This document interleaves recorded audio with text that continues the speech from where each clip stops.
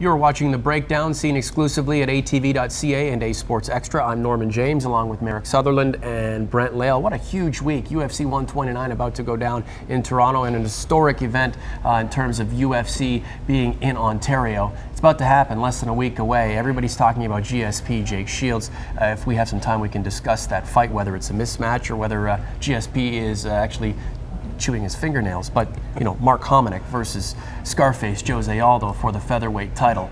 That, in my opinion, is going to be the fight of the night. Are we just talking Mark up because he's from our neck of the woods, or do you think we're onto something?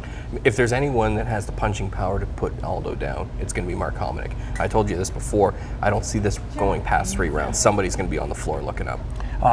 Jose Aldo, you got to think that he is taking Mark Hominick seriously. He went to Europe to study with a master or a guru on the hill to make sure that he is ready for what Mark Hominick's going to bring him.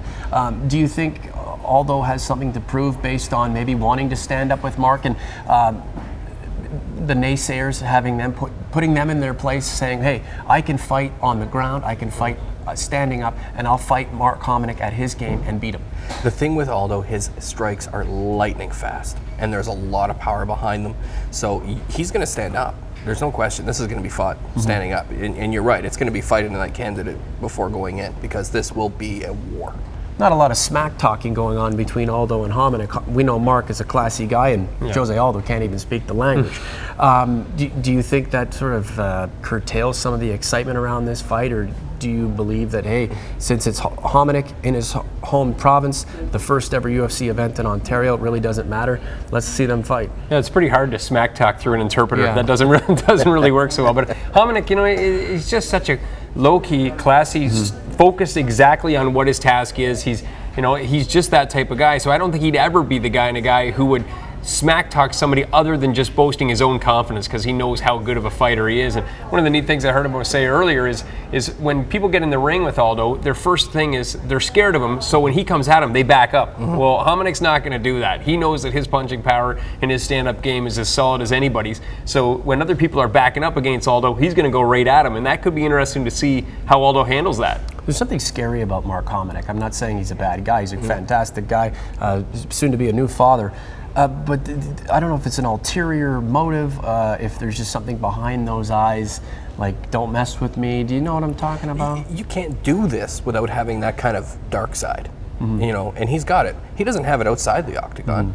I mean, he's the nicest guy you could ever talk to. But when the cage shuts, you know, there's something goes off in him, and it's game time. And when he's on a mission, like he was against George Roop, when he knew that title was exactly what he had to get, he had to win that fight against Roop to get that title shot. Would it take him all of 30 seconds to destroy him? So, and that fight was an exception because Roop was a friend of his, and he could have ended him much sooner. Yeah, and and that shows how focused he is on what he had to do. That he knew he was only 1 win away from a championship fight, and in 20 seconds. It was over. Bam, business taken care of. You look at Jose Aldo's work on YouTube, and the comments are, a lot of people are in awe. They're shocked to see just how dominant he can be.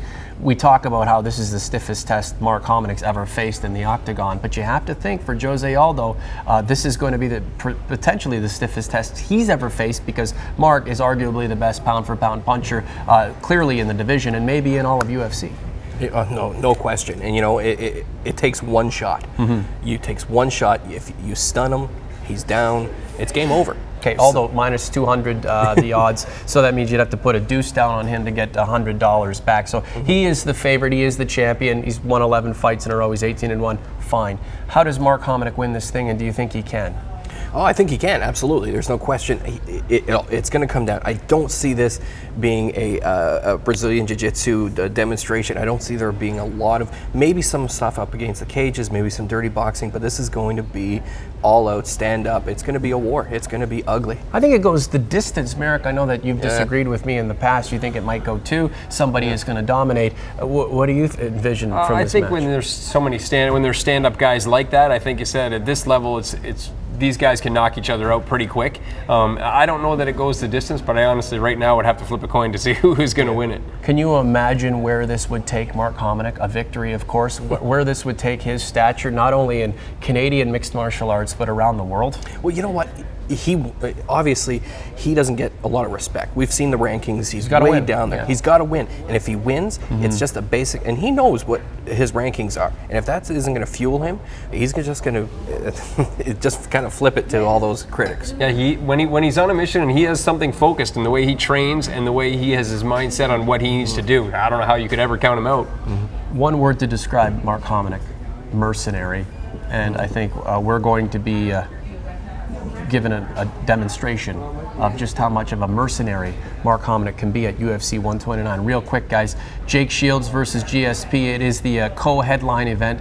GSP not taking Jake Shields lightly. Steve Cofield from 1100 ESPN in Las Vegas. He's the cage writer at Yahoo Sports, telling me that he thinks Jake Shields has a better ground game than GSP, and that could come into play at UFC 129. Merrick, your take, real quick. I don't agree. I don't agree. I think GSP has proven that his ground game is an elite level of wrestling. He's wrestled elite wrestlers and out-wrestled them, you know. But the thing with GSP, and it's the Matt Serra factor, is that every fight he goes into, he thinks it could just jump up and get a submission. You have to have that paranoia. Yeah. Do you think Shields, GSP turns into another GSP Hardy, where it's just GSP twisting and turning his opponent for 5 rounds until the final bell goes? I think the Koscheck fight was very telling. Is that he's developed an amazing stand-up game with the boxing, and I've heard that he wants to incorporate a lot of his karate in this. And that was where he started.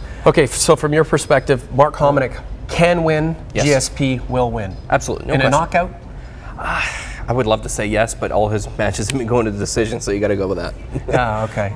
Before we go, shout out to the St. Thomas Stars. Yeah, definitely an amazing season. You know, they won their first title in 15 years. It's unfortunate that they kind of let it slip away from them when they had a chance to get to the Sutherland Cup Championship Series, but you know, a good run all in all. You mean there's not another game to play based seems on like they've been goal playing. differential? What are they get 150 games or something? It seems like they've played. I love Junior B hockey, but the Sutherland Cup playoff format just is convoluted and really doesn't make a lot of sense to me. You lose 2 or 3 and you still have another shot. Kind of like the TELUS Cup, but the good thing is the London Junior Knights are coming back to town with a silver medal.